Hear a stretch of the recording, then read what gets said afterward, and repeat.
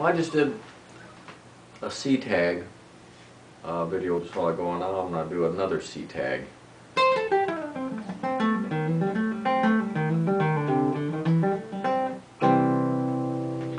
That, you start first string 8th fret to the second string 10th fret, then the 8 on the second string.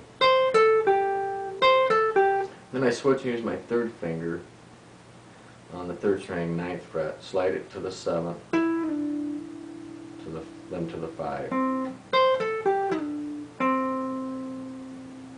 Then 4th string 7th fret, then the 3rd string open. So that part goes.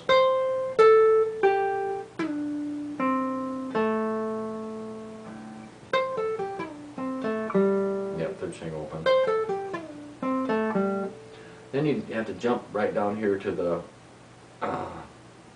2nd string, 1st fret. You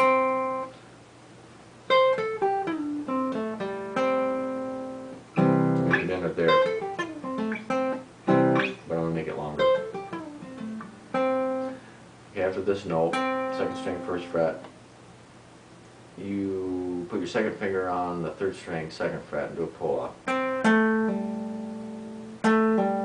String. Then your 1st finger gets to the 4th string, 1st fret, and hammer to the 2nd, to the 3rd string open. Back to a pull off on the 3rd string, 2nd fret. Back to the 2nd string, 1st fret.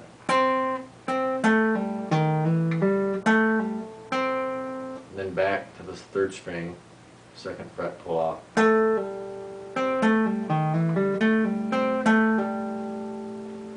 4th string, 1st fret, do a hammer. 1st fret to the 2nd fret.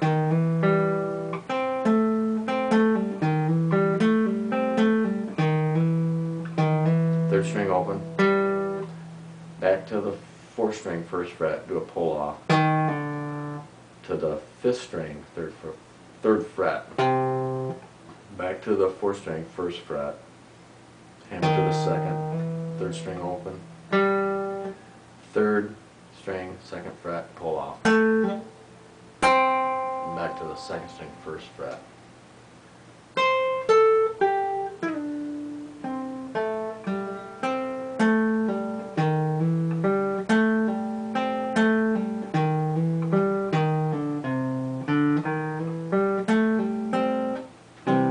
And I'll put some annotation tab on there, which will make it a lot easier.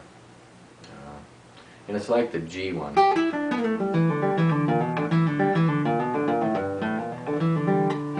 C.